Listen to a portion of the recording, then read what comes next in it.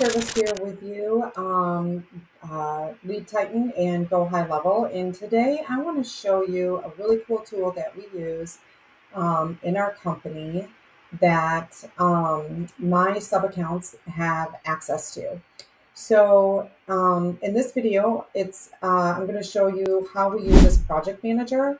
And it really is just an easy way for us to keep track of all of the different projects that are happening inside of our different organizations. So this one happens to be for one of my cleaning locations in Rochester, New York.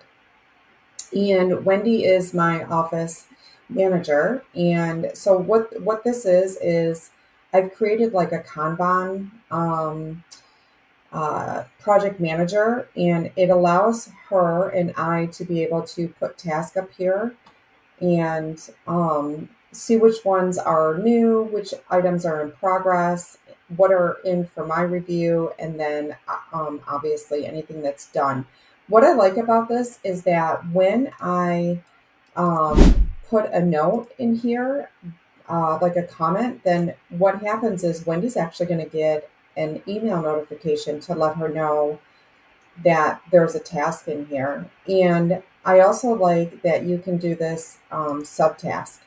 So I have a bunch of subtasks on Friday, tasks that are due on Friday for her. So like, here's the first one. It's going to be, I'm going to add a subtask, and it's going to be weekly scorecard comments sent to Jem. So Jem is my other VA, and he takes all of the scorecards and turns them into social media posts and YouTube shorts.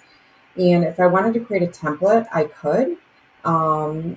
So that's really cool. So you can create from template. There's obviously not one created here. I can give her more details down here, but I can assign it to her. I can add any files. I can say that, you know, every Friday this is due. I can tell her what time to start. I can schedule it for every week. Oops, I meant to do weekly. And then the day is going to be Friday. And then the time is just going to be like, let's say it's over there by 1 p.m. every day.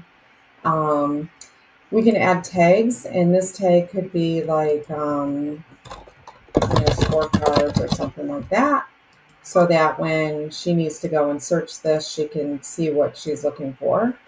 Contacts is like, do we want to add a contact to this so that our contact will be aware of what's happening with their account?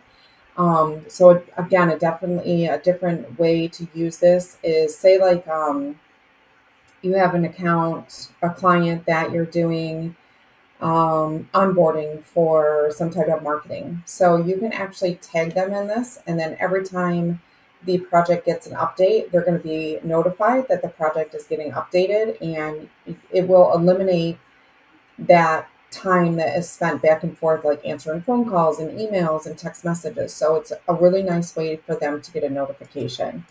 And then you can create columns in here. So you can create a new task and change the color of these columns and everything, so that, so it can be in here. So this new task, we're just going to say it's new. It hasn't been changed yet. And then we're going to save it, and then submit it. So now she's going to see, sorry, I'm not going to add this, but now she's going to see that this task has been created.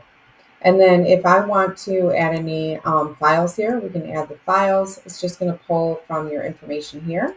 So let's say I want to add that file here.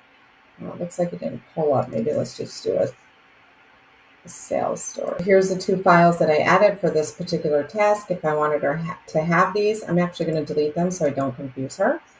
But what I do want to show her is the actual file that I want her to add here. So I'm just going to pause this video and go upload that, and so you guys can see it. Okay, so what I did is I went and grabbed my scorecard results that are in a CSV file, and she can see what this looks like here. And then I'm going to hit the submit button. Oh, I've added the comment here, so she's now going to get an email from me that is there. And yeah, so that's it.